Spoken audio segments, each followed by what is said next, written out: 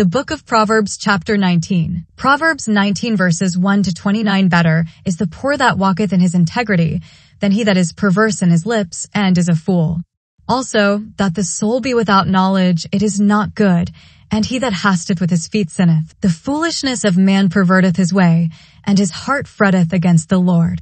Wealth mocketh many friends, but the poor is separated from his neighbor.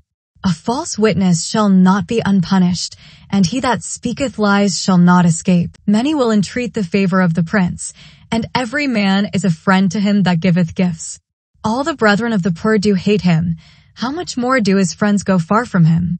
He pursueth them with words, yet they are wanting to him. He that getteth wisdom loveth his own soul. He that keepeth understanding shall find good. A false witness shall not be unpunished, and he that speaketh lies shall perish. Delight is not seemly for a fool, much less for a servant to have rule over princes. The discretion of a man deferreth his anger, and it is his glory to pass over a transgression. The king's wrath is as the roaring of a lion, but his favor is as dew upon the grass. A foolish son is the calamity of his father, and the contentions of a wife are a continual dropping. House and riches are the inheritance of fathers, and a prudent wife is from the Lord. Slothfulness casteth into a deep sleep, and an idle soul shall suffer hunger. He that keepeth the commandment keepeth his own soul, but he that despiseth his ways shall die. He that hath pity upon the poor lendeth unto the Lord, and that which he hath given will he pay him again. Chasten thy son while there is hope, and let not thy soul spare for his crying. A man of great wrath shall suffer punishment, for if thou deliver him, yet thou must do it again. Hear counsel, and receive instruction, that thou mayest be wise in thy latter end. There are many devices in a man's heart, nevertheless, the counsel of the Lord, that shall stand. The desire of a man is his kindness, and a poor man is better than a liar. The fear of the Lord tendeth to life, and he that hath it shall abide satisfied. He shall not be visited with evil. A slothful man hideth his hand in his bosom, and will not so much as bring it to his mouth again. Smite a scorner, and the simple will beware and reprove one that hath understanding, and he will understand knowledge. He that wasteth his father, and chasteth away his mother, is a son that causeth shame, and bringeth reproach. Cease, my son, to hear the instruction that causeth to err from the words of knowledge. An ungodly witness scorneth judgment, and the mouth of the wicked devoureth iniquity. Judgments are prepared for scorners, and stripes for the back of fools. Opening sentence. Finding the theme. The poor righteous man versus the wealthy fool. The theme of this chapter, as indicated by the words better than, regards judging righteously between the upright man who is poor, and the wealthy man who is foolish and perverse. It is helpful to remember that this section of Proverbs, which began in chapter 10:1, is divided into chapters with particular themes, but the entire section was written as instructions for the king of Israel to help him judge between good and evil. From this chapter onward, there will be more personal addresses to the king, as he sits on the throne to judge the people. The poor. The word poor is found approximately 200 times in the King James Bible, and it is found in the books of Psalms and Proverbs, far more than any other books of the Bible. Thus far in Proverbs, the poor have been mentioned only 10 times in a very general sense. From this chapter forward, it is used 25 times and becomes a theme in itself. Jesus often spoke of the poor in his earthly ministry. Matthew 5 verse 3. Blessed are the poor in spirit, for theirs is the kingdom of heaven. King David frequently referred to himself as poor in the Psalms. Psalm 86 verse 1. A prayer of David. Bow down thine ear, O Lord, hear me, for I am poor and needy. When the scriptures describe a person as being poor, it most often refers to the spiritual condition, and not the lack of physical riches. However, there will come a time in Israel's history, during the Great Tribulation, when many in Israel will have to choose poverty over riches to maintain their godly integrity. Poor ignorant fool. Proverbs 19 verse 2 also, that the soul be without knowledge, it is not good, and he that hasteth with his feet sinneth. To be without knowledge is called ignorance. To haste with the feet, in this context and elsewhere in Proverbs, implies hurrying to be wealthy. Men often haste to be physically rich, but have no desire to pursue the riches of God's word. To be poor with integrity is good. To be wealthy and ignorant of God is evil. Proverbs 19 verse 3. The foolishness of man perverteth his way, and his heart fretteth against the Lord. Fret means to rub against, to agitate, or to chafe. A foolish, ignorant man chooses to walk contrary to God's word, and his foolishness leads to the perversion of God's way. The trial of the poor. Verses 4 to 9 present the difficulty of the poor man who has been falsely accused in a court of law. The wealthy man who has brought charges against his poor neighbor can offer bribes to his friends, tempting them to speak as false witnesses. The judge might also be entreated to rule in the rich man's favor with a bribe. The only thing in the poor man's favor is the integrity of his words, which his neighbors will not hear.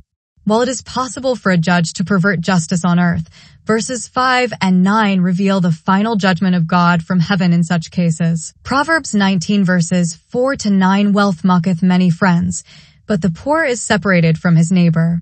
A false witness shall not be unpunished, and he that speaketh lies shall not escape. Many will entreat the favor of the prince, and every man is a friend to him that giveth gifts. All the brethren of the poor do hate him. How much more do his friends go far from him? He pursueth them with words, yet they are wanting to him. He that getteth wisdom loveth his own soul. He that keepeth understanding shall find good. A false witness shall not be unpunished, and he that speaketh lies shall perish. This scenario also pictures the nation of Israel during the 7-year tribulation. Jesus warned his disciples that they would be brought to trial by their brethren who are their neighbors. See Mark 13 verses 11 to 12 and Luke 21 verses 12 to 16. Delight to get wisdom. Proverbs 19 verse 10 Delight is not seemly for a fool, much less for a servant to have rule over princes. A wise son chooses to delight himself in the word of God. A fool does not take pleasure in getting wisdom, so he rejects God's word, which makes him an ignorant fool. A foolish son is unfit to rule over the people. In the Bible, princes are usually sons who are appointed as rulers over principalities, divisions of land within the kingdom. If the sons delight in God's word, they will be able to judge rightly. If they reject God's word, the sons will need an authority to rule over them instead. Wisdom to pass over. Proverbs 19 verses 11 to 12 The discretion of a man deferreth his anger, and it is his glory to pass over a transgression. The king's wrath is as the roaring of a lion, but his favor is as dew upon the grass. A king or judge must have wisdom to discern when to pass over a transgression. There are examples in Israel's history when men transgressed and God passed over their offense, i.e., David in 2 Samuel 12 verse 13, and Psalms 32 verse 1. A wise ruler may do the same, Genesis 50 verse 17. The inheritance of God. Proverbs 19 verses 13 to 14 A foolish son is the calamity of his father, and the contentions of a wife are a continual dropping. House and riches are the inheritance of fathers, and a prudent wife is from the Lord. Both the foolish son and the contentious wife represent the rebellious nation of Israel. The foolish son is ignorant of God's wisdom, and the contentious wife resists the authority of her husband. Both are the cause of continuous misery. A prudent wife is one who chooses to obey the word of God. This woman or wife is pictured as wisdom in Proverbs chapters 1-9, and virtuous woman of Proverbs chapter 31. The slothful soul. Proverbs 19 verses 15 to 16 Slothfulness casteth into a deep sleep, and an idle soul shall suffer hunger. He that keepeth the commandment keepeth his own soul, but he that despiseth his ways shall die. Slothfulness in this context refers to the soul, or the inner man, who despises the word of God instead of delighting in it. The psalmist described the lean condition of the soul of the nation of Israel when they failed to delight in God's word. Psalm 106 verses 13 to 15 They soon forgat his works. They waited not for his counsel, but lusted exceedingly in the wilderness, and tempted God in the desert. And he gave them their request, but sent leanness into their soul. Do good and lend to the poor. The following proverb turns the reader's attention back to the poor. Proverbs 19 verse 17 He that hath pity upon the poor lendeth unto the Lord, and that which he hath given will he pay him again. Jesus taught his disciples about taking care of the poor during his earthly ministry. Luke 6 verse 35 But love ye your enemies, and do good, and lend, hoping for nothing again, and your reward shall be great, and ye shall be the children of the highest, for he is kind unto the unthankful and to the evil. An address to the king. Verses 18 to 21, 25, and 27 are addressed directly to the son who sits as the king and judge over Israel. Proverbs 19 verses 18 to 21 Chasten thy son while there is hope, and let not thy soul spare for his crying. A man of great wrath shall suffer punishment, for if thou deliver him, yet thou must do it again. Hear counsel, and receive instruction, that thou mayest be wise in thy latter end. There are many devices in a man's heart. Nevertheless, the counsel of the Lord, that shall stand. As long as the king's foolish son is alive, there is hope for him to attain unto the wisdom taught by God's instruction. Left unto himself, Proverbs 29 verse 15. An unchanged Astes son will eventually become a man of great wrath. Either a father will chasten his son while there is hope, or a judge will chasten him when he is grown. If the king refuses to correct his son, God will have to chastise him. The goal is for the son to hear and to submit unto the wise counsel of God, which is the final authority for all judgment. Truth better than lies, lying face. Proverbs 19 verse 22. The desire of a man is his kindness, and a poor man is better than a liar. In a court of law, every man desires the kindness of the judge. A righteous ruler should judge in favor of the poor man, who has integrity, over the influential rich man who is bearing false witness. Abide satisfied. Proverbs 19 verse 23. The fear of the Lord tendeth to life, and he that hath it shall abide satisfied.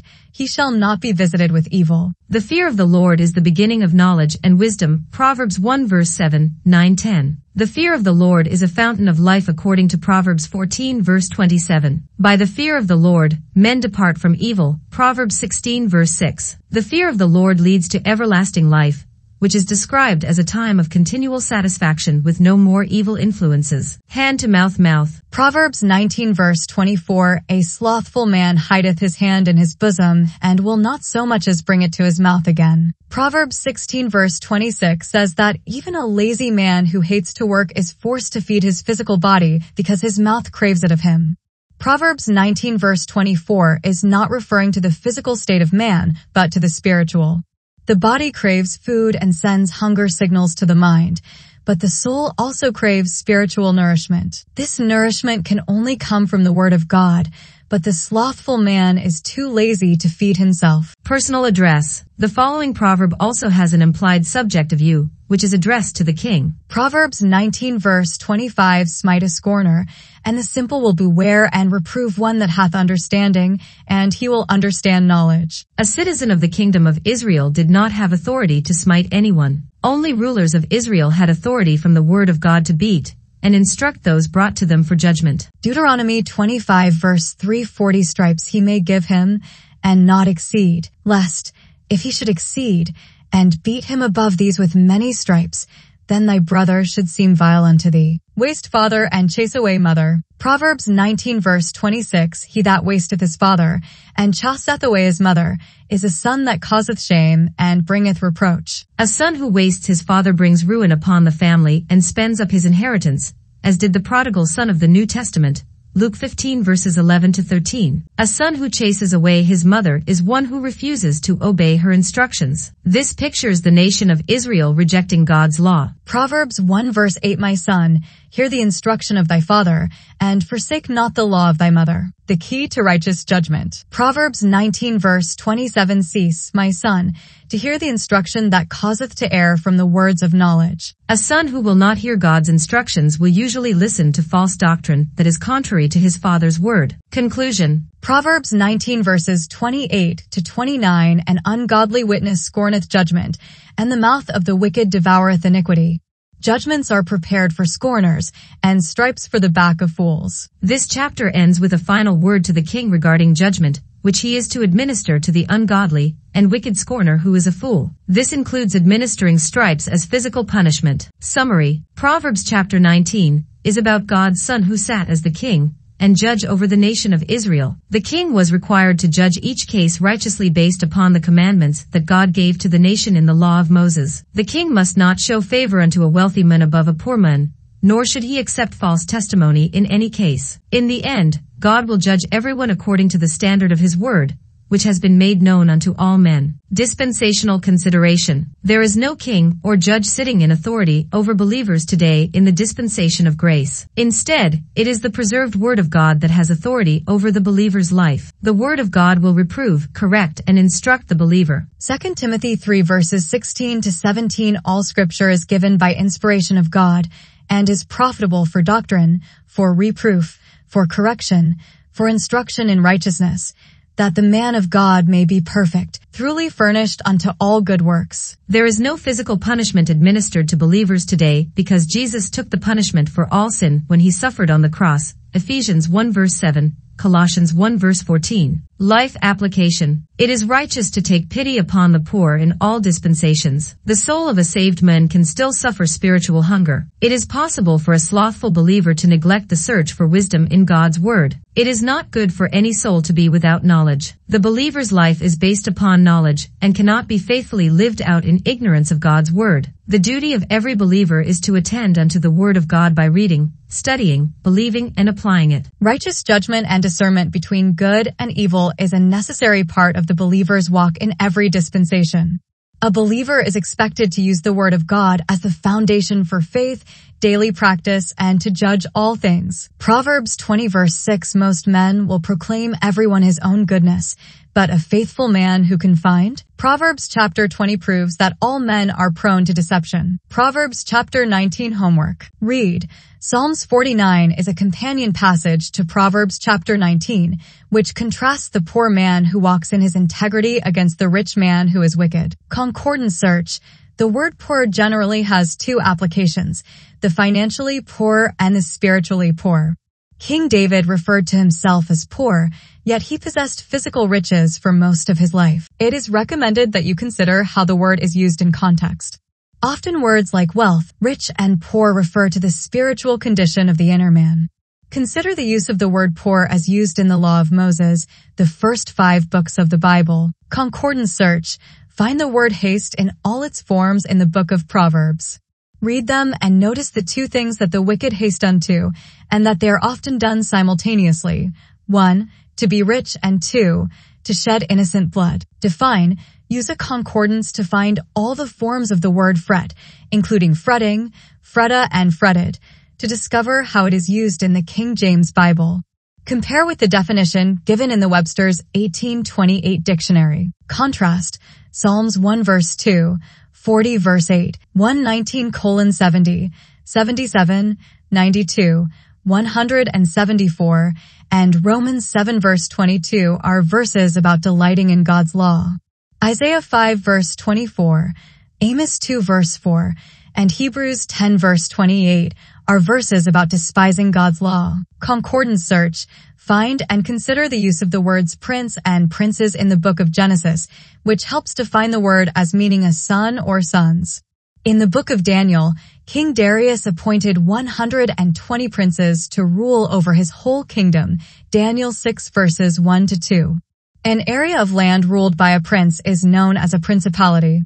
In Numbers 34:18, God divided the promised land to the children of Israel. He appointed a prince over each portion, thus connecting the title of prince with a particular piece of land. When a servant reigns, compare Proverbs 19 verse 10 with Proverbs 30 verses 21-23. The earth is disquieted, disturbed, no at rest, lacks peace, when a servant reigns. In Israel's history, after the kingdom was divided into the northern 10 tribes and the southern 2 tribes, the servant Jeroboam reigned as king over northern Israel. That kingdom never experienced rest because Jeroboam led the kingdom into great wickedness. Read 1 Kings chapters 11-13 to learn more about this wicked servant king. Consider, the phrase much less is found in the King James Bible in 10 verses. Anytime much less and much more is encountered, the reader must discern between what is good or evil, and what is good, better or best. Consider what would be most suitable according to God's word in each situation. Concordance search.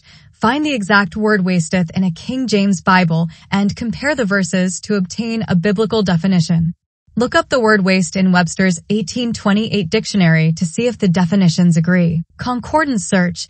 Using Bible Gateway or Blue Letter Bible, search for the word ungodly. Read through the search results to understand the type of person God describes as ungodly. Consider what the Apostle Paul says about the ungodly in Romans chapters 4 and 5, with the understanding of God's changing view of the ungodly in light of the current dispensation of grace.